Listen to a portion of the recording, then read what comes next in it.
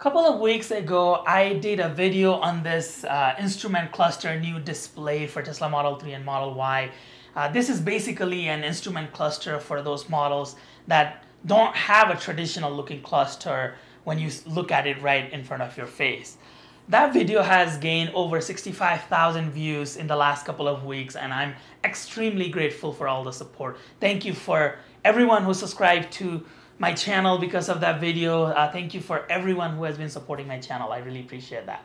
In today's video, I am going to be driving around with this display and I'll show you all what this display is all about. I'm going to answer top questions such as the height, airflow, warranty. My comment section has been divided into multiple main themes about questions that I have received. So I'll be answering all of those questions today. I'm going to show you how software update works. I'm going to do a software update with you to show you that what updated after the last software update for this display, as well as talk about how does it handle Tesla software update. Did anything change? Thanks for taking the time to provide me with your feedback. First, there's those of you who love the display. You all thought that this should have been there since the beginning, or Tesla should at least offer this as an option.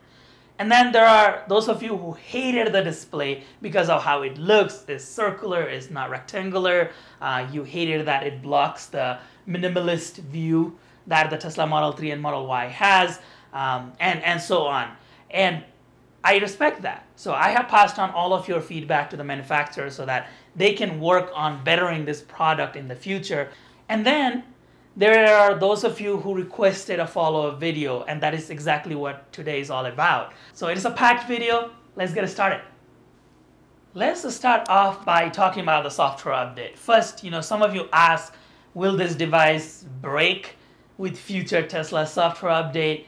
Who knows? That is always a possibility. I've heard about different displays in the past, like a HUD display that totally stopped working after a Tesla software update. So that is always a possibility, and you're always taking that risk that the display might not work with Tesla software update. But so far, I have had 4 Tesla software update with the display installed, and it hasn't changed anything to the display. So I'm hopeful that manufacturer really thought about that, and Tesla software update won't break the display. As far as the actual software update for this display, I reached out to the manufacturer and they sent me a zip file in my email, and when I downloaded the files, there were 2 codes, one for the right side and then one for the left side of the display. Because there are 2 USB-C ports on each side of the display, we have to update both sides. So it looks like it's kind of an individual settings and software for the 2 sides of this display. So what I did was I took a USB flash drive which has the USB-C in it. They recommend using something called a U-disk. I did not know such thing existed before they mentioned it, but it worked with the USB-C for me. What I did was I formatted the USB to FAT32 as they recommended it, and then I just copied and pasted the code that they sent for right side and left side on this drive. Then I went to the display, I plugged it into the right side, I went down on the settings to where it says upgrade, and then the software just started upgrading on just the right side of the wheel. Less than a minute later, it just rebooted just this side, and I did the same thing for the left side. So I put in the flash drive, I went to the upgrade, and then it did the exact same thing, about a minute, and then it upgraded both sides. What changed? Well, first, what changed is now I can go between Model 3 and Model Y in the settings. That wasn't available before, previously, with the previous software update. So now I can change which model my car is.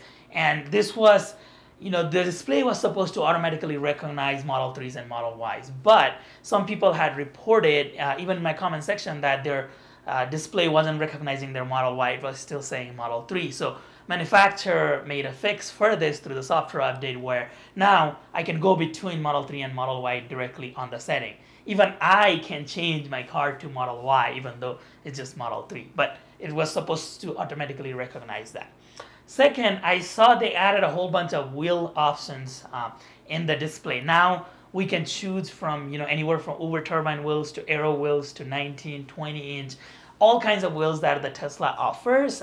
You can change those settings so that your car can be exactly what is shown on the display. So the software update process was fairly easy, even though it wasn't over-the-air software update like Tesla.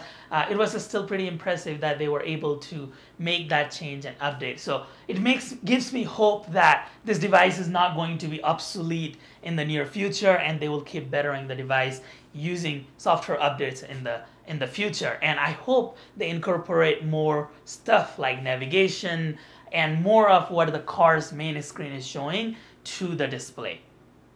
Now let me take you all on a ride and show you what the display looks like from the driver's seat. Right here there is power. When I accelerate, it goes towards power, and when I let go of the acceleration, it goes towards charge, which is the indication of the regenerative braking here. Same like the screen that you see on the top in Tesla. Here is your speed limit, so 40 miles per hour, actually speed 25 miles per hour. You see the battery miles, 180 mile. Here, percentage, 76%. Drive, and then your mileage, the odometer. I don't know what really means. So that's basically it. While we're driving, of course, the turn signal, it appears right here. And if I'm gonna go right, it appears right here. When in lowest speeds, when I'm stopped, the kind of a top-down view of the car icon pops up. And when I'm making a turn, it turns with the car, like what your Tesla screen does sometimes. So if you look at it while I'm turning, this showing the turn. But then as soon as the speed picks up, this display of the car pops up instead of the other one from top down. So I'm gonna put the car in autopilot. So while in autopilot, this is the sign that comes up right here. That means that the car's following distance is just one car, and if I change that, it does to 2 cars, and so on. Now in my car over here, it has started giving me that warning to put my hands on, and this is the gray kind of a black car steering wheel sign that comes up. So if I just ignore all of that, which it has rapid, now it is orange because I'm ignoring the sign that the autopilot warning. Now is orange, and now is the third level, which is the red, and now it says the autopilot was gonna go away, and that is when I got that red sign when the car was starting to slow down. It's the evening time and Tesla's display has gone dark, but as you can see, this display is still a little bit brighter than the Tesla's display. I don't mind it, but for some folks that might be a problem. They would probably want something similar, like very dark, that the Tesla's display is in. And when I went to the settings, there is no place where I can change that brightness. So that would be a good thing to put on the future software update for this display. So here's the footage of night driving. My camera is picking up a decent amount of color. It's not as colorful and bright in real life, but it's still a little bit brighter than what most people would probably want. So there has to be that one setting where we can decrease the brightness of this display in the future software updates. I have gotten used to not having anything in front of me while driving on my Model 3. For the last 2 years, I have always looked towards the right a little bit to see the speed, but especially during nighttime for the last couple of weeks, driving with this display has been amazing. I can see my speed right there in front of my eyes, and even though I have gotten used to, as I said, having this display definitely has helped me feel better about driving on this Model 3. So for that purpose alone, this display has been definitely worth it. Somebody asked me how easy it is to change from miles per hour to kilometers per hour, and it's just as easy as just sliding this button up. And right there, it's kilometer per hour now instead of miles per hour. So that's pretty handy, and you can do this while you're driving. So you're crossing the Canadian border and you want to change from miles per hour to kilometers per hour. That is super easy. Can I still change the setting on the car now? Because this scroll wheel has been reserved for this display, can I still use this scroll wheel? Yes, nothing really gets affected by this right scroll wheel because majority of the controls are done through this scroll wheel on the left side of the steering wheel. So your right side doesn't really control much other than the voice command, of course, which, you know, it still works with the display. And one annoying thing is when you press the scroll wheel towards the right and bring up your menu, you see that right here the following distance changes. So your car's following distance changes. So that is the only annoying thing about this is, well, every time you go into the setting, you are changing your car's following distance and it saves to your profile. So just be careful whatever following distance that you have here. So let's go to quick controls. If we do mirrors, you see that this is all controlled by your left scroll wheel, not your right scroll wheel, and then as well as the steering wheel. So that is also controlled by your left wheel. Even though right now it's 0 miles per hour, I'm stopped, and if I try to put it on the settings mode, the device does not go into settings mode. You saw that it updated the following distance here, but the device does not go into the settings mode. But as soon as I put it in park, right here, it's park, now it goes into setting mode when I press it. So it seems like when the car is in motion, this device really becomes a read-only, so it is not affecting anything. Whatever you press here is not going to affect other than the fact that you can just swipe this up and down to change the display. So going up, it changes the display. Going down, it does a different display. So that's the only thing you can change. Another question that I get is, I'm really tall. How does this work? Is this going to block the view of my display? So for that, what you got to do is go to your settings and just increase the height of this steering wheel to a little bit up. So as you saw, the display moves with the steering wheel. So higher you move, more visible it will be. Of course, there is a comfortable position for you, so it might not work perfectly, but moving the display up does help see the display more through the steering wheel. I don't know how to show you all exactly how this distance thing works, how tall you are. So I mounted my camera right here, and all I can tell you is like the height is, so if we just do this, is between, looks like 8 and 9 inches for the camera. And this is not going to be exactly right. Your eyes are going to be different than what my camera is seeing, but I'm going to put a video right here of showing you what this display looks like from the camera. And then the distance here I have is,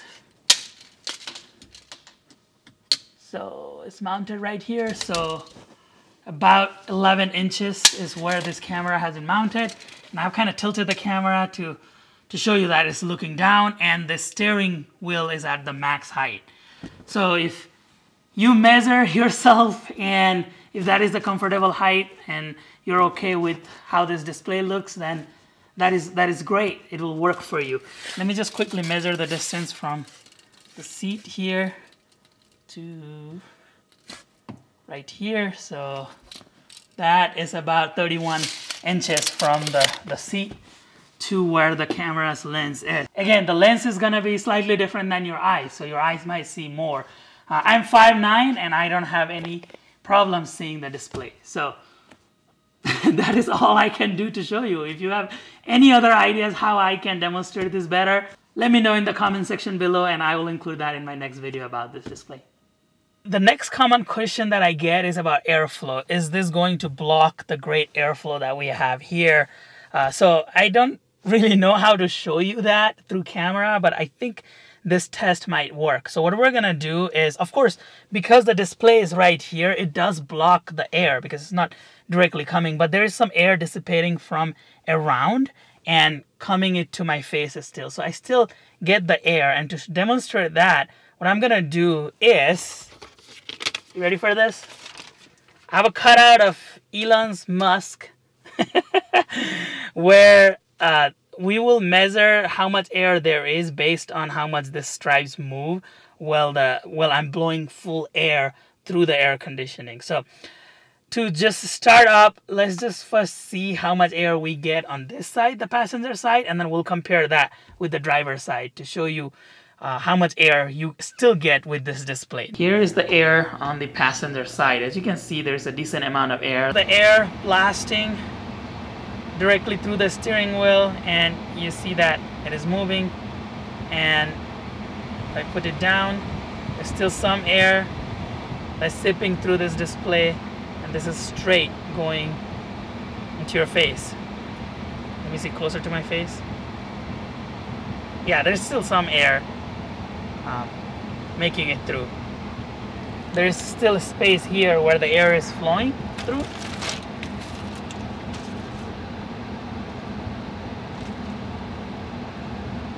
And from here on top as well.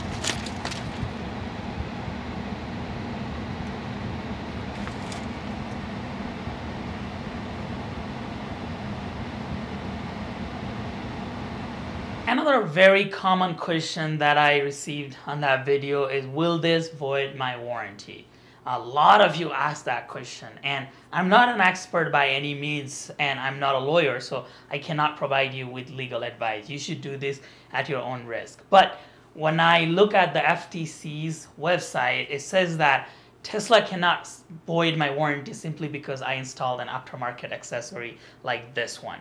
They cannot void warranty just for that. But let's say if this part, this display, or my installation, or it accidentally shorts the computer, and Tesla can prove that it was because I installed this display, then Tesla can void my warranty and make me pay for whatever the repair cost is for that specific part. It's not just going to void the warranty for the entire front dash. It will be for that specific part that it damaged because of this display. And that is about all I can tell you. That is how I'm interpreting the FTC rules. I'll put a link down below so you can read on that rule directly from the FTC's website.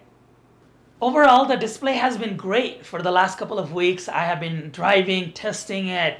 There is no vibration. The display doesn't shake. I am actually getting used to having the display in front of me again. I don't know if that is a good or a bad thing, but I'm getting used to it. I was already used to not having the display, but now it feels nice to have, speedometer right in front of my face.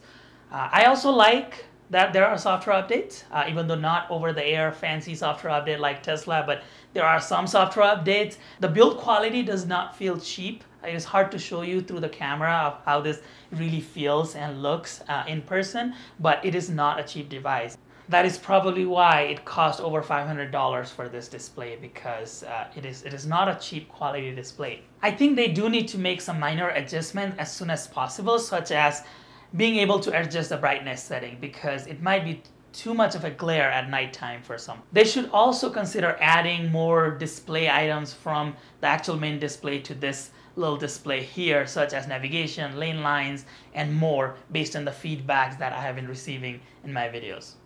I thank you for your time. Please hit a like button for this video, subscribe, turn on the notification. Please share my videos with friends and families who might have a Tesla and who might consider getting this display. Also, drop anything in the comment section below about future video requests. If you have any questions, or if you would like me to pass on any future update requests to the manufacturer. Ask me any questions about Tesla related content. I'm here to help you. I'm here to make your Tesla ownership experience better. So let me know any thoughts, any feedback about the video. Some of you guys have mentioned about some audio quality issues that you have in my previous videos. So I have gotten a new mic. Hopefully that solves it. If not, let me know and I'll keep trying. Again, I want to grow. I want to take this channel to the next level, and I can only do that with your continuous support. So please keep coming back for my videos. I'll see you soon in the next video. Namaste.